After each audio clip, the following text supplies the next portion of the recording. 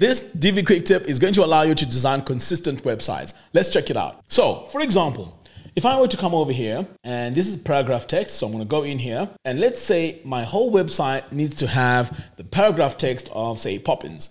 What you do is you come over here, design, text, go into your font here, and change it. Go ahead and change that. Perhaps you want to change the color. So let's use this color here. And maybe we want to make it slightly bigger because I want to make changes that you can actually see.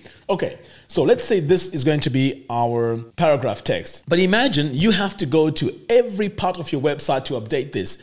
That's going to take ages. So what you do is come over here and create a preset. So let's create a new preset from current styles. And I'm going to call this main text.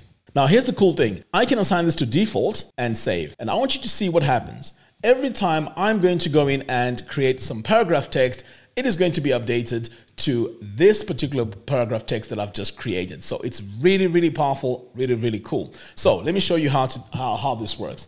So I'm going to save this for now. And now let's say I want to go in and add more text on my website. So let's go ahead and do that. So let's add a new section here. And now I'm going to add my paragraph text, search for my text module, and there we go. So now it's coming in as this text because I've set it to default. So every time I'm going to create a paragraph, it is going to have my default text, saving me a lot of time and making my website consistent. Oh, before I go, I have a Divi Jumpstart course, a course that teaches you how to design professional looking websites and becoming very, very proficient in Divi. Links to that in the video description below. See you in the next one. Take care.